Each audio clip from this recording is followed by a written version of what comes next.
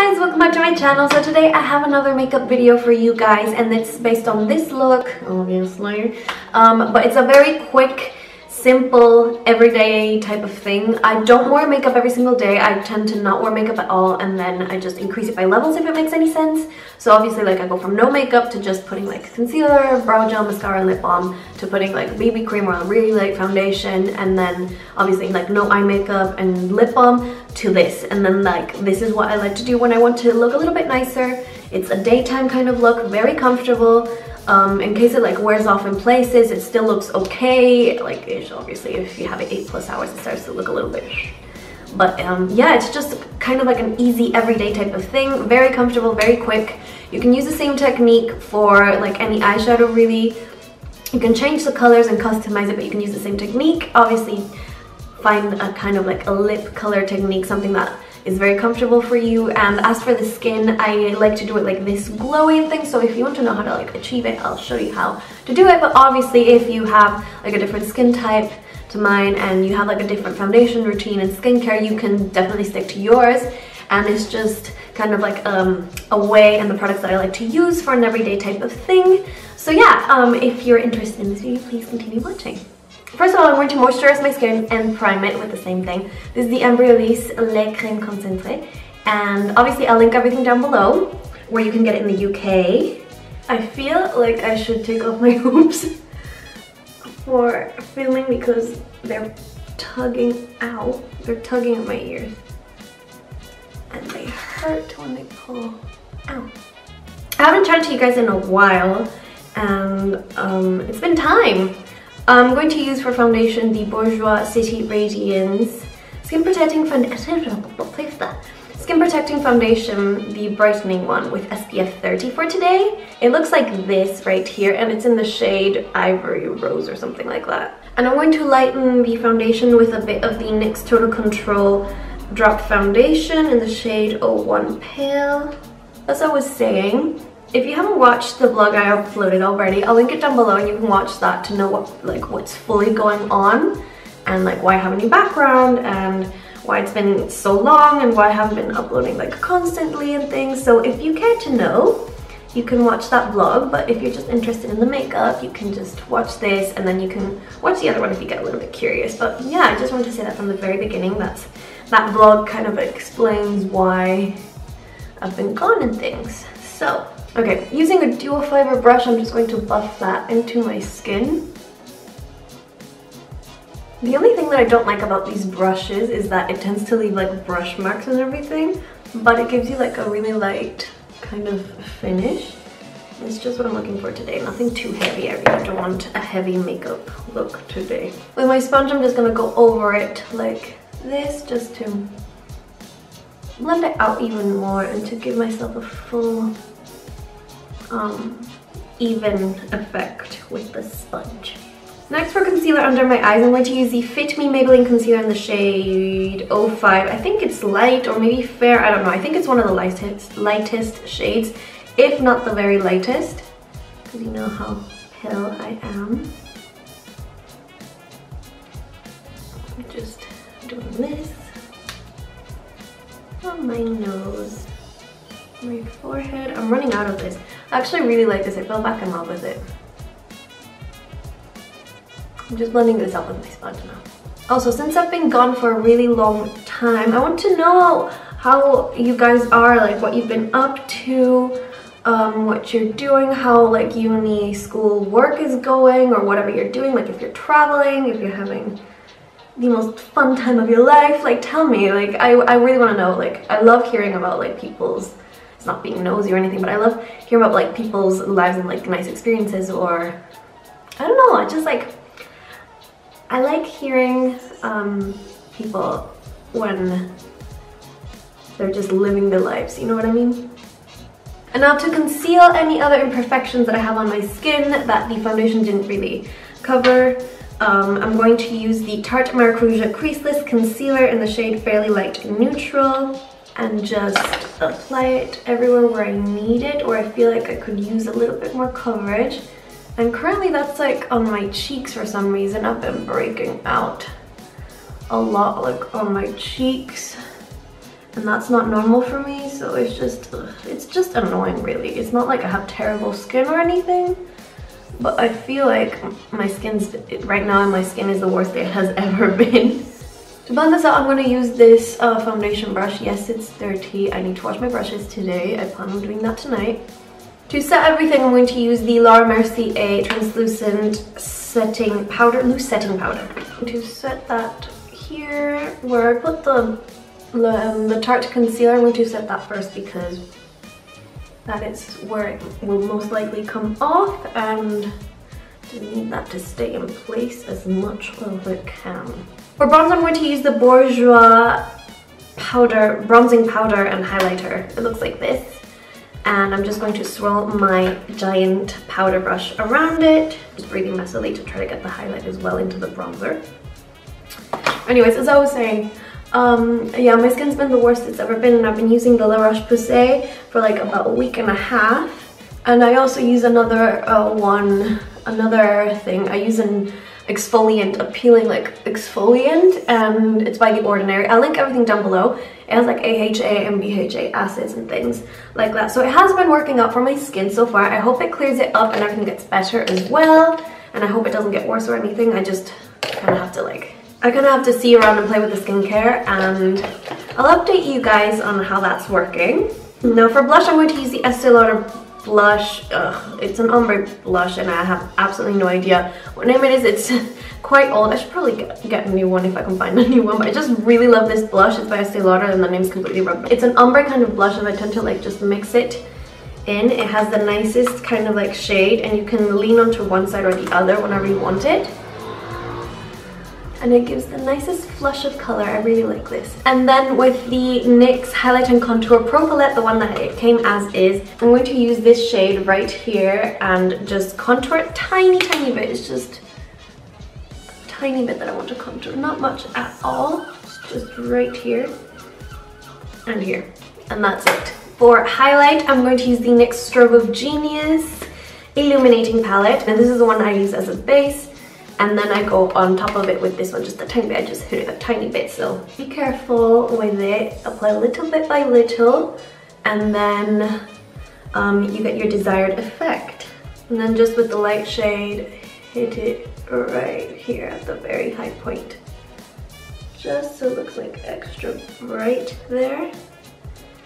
Right here, here, here. Now I'm going to use the e.l.f. Illuminating Mist and setting spray. I usually spritz my face all over this and then I go over the sponge to like really set it in, but you cannot do that with this spray. I don't know what it is. I don't know what it has. It makes your skin really glowy. Yes, it does, and it sets it quite nice. It lasts quite a bit of time, so like for an everyday type of spray, I think it's alright. But do not go over it with the sponge. It picks up the product and removes it off your skin, so don't do that.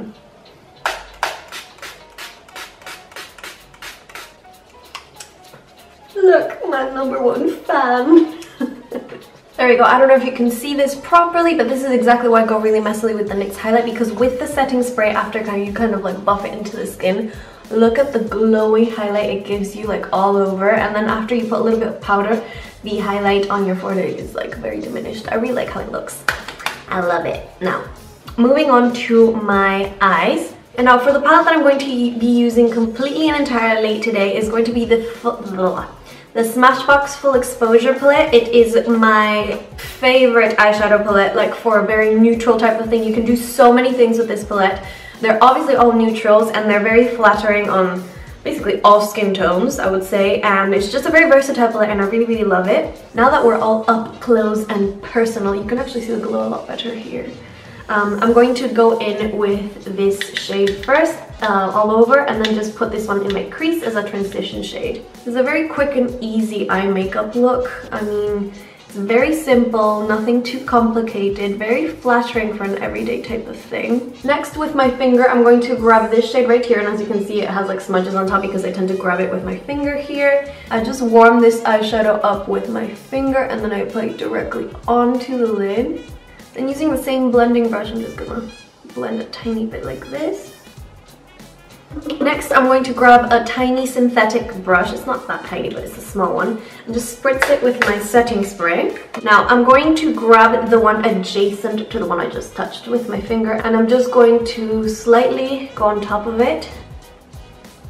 And the reason I went with my finger first with the other one is because that one gets picked up a lot better with your finger.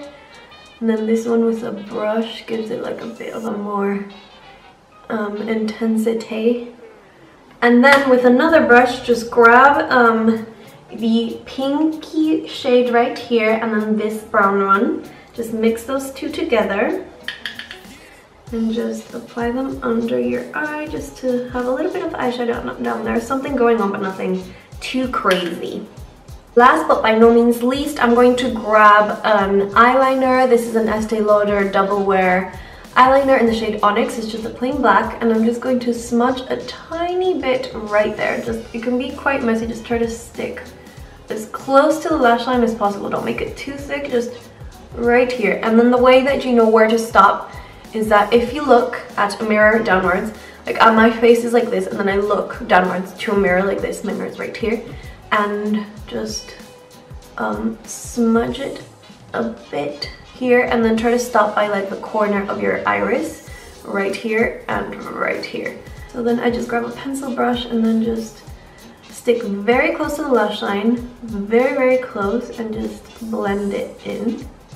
And then when it gets to the very edge, just flick it upward a tiny bit at a time. Don't get too carried away, otherwise the black is going to go everywhere. And then when you're blending it, blend it until your pupil. So you applied it until the edge of your iris and then blend it slightly into your pupil, into the center of your pupil. And I'm gonna go in with my mascara, but first I need to curl my eyelashes. My eyelashes point downwards and it's just a mess if I do not curl my eyelashes. Plus, curling your eyelashes obviously makes you look more awake and just revived, and just it makes your eye a lot bigger. As you can see, it opens up your eye a lot. I just curled my eyelashes right there. Next, I'm going to apply some mascara, and this is the Maybelline Lash Sensational Waterproof Mascara. Now, if you get mascara on your lid, don't worry about that. Leave it, let it dry. Do not be impatient with it. You have to let it dry just to flake it off. And I'm just applying mascara on my lashes. Now that the mascara has dried on this eye, I'm just going to grab a spoolie and slightly flick it, and it's coming off. So now we move on to eyebrows, and for eyebrows I am using the Anastasia Beverly Hills Brow Definer in the shade Ebony. And I just like to do like a really simple brow look. I'm defining like the underside of my brow. I was like, where am I going with this? Brush it upwards, apply a tiny bit, like I just need the tiniest bit, and just brush it, comb it. I'll fix the underside of the brow in a second, that just isn't very necessary. And then I go a tiny bit into the arch. This brow definer makes your eyebrows, like putting on your eyebrows and just drawing them on, so much easier and quick. Like, I'm done. Like, it makes it so easy, and it takes so much longer with any other product. I really like it. It's very quick and easy. For eyebrow gel, I'm using the L'Oreal Brow Artist Plumper, and it's in the shade like dark brown, the dark one, obviously. And I love this one so much. This has become like my favorite brow gel. I use it a lot more than my Anastasia one because it has fibers and color. And when I don't want to put an eyebrow on as an actual everyday makeup, I just use this, and it fills in my eyebrows so nicely because my eyebrows are already quite full. And it's just so quick and easy. It's very affordable, and it lasts you ages. Moving on to my lips. Now, for this makeup look, you can use absolutely any lip color. It looks so flattering on you, but obviously I'm going to go for nude today because I'm feeling like that. Now, for lips today, I'm going to use the Kiss Me by Live Glam liquid lipstick in the shade Luxe. And I'm going to kind of like use this liquid lipstick as a lip liner. And I'll show you what I'm going to do. This is what I like to do nowadays when it's like an everyday type of thing and I'm just living my life. What I like to do is, I can't really talk, but I like to overdraw my lips a tiny bit.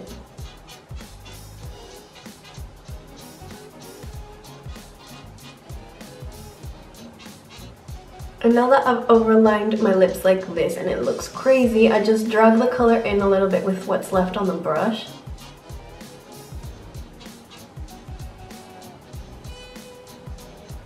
Just go in with a little bit more lipstick and then that's it.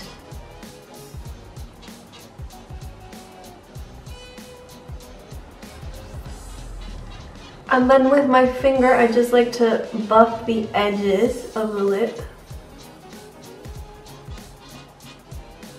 And then I'm going to go in with a shade that's really, really similar to it, but it's a creamy nude lipstick and it's very comfortable. It's by Dior, and it's the Rouge Dior 169 Grêge, and this is basically done. I love this. I've loved this for years and I love it still. It's a very nice nude shade, very flattering. And I just dab it on top.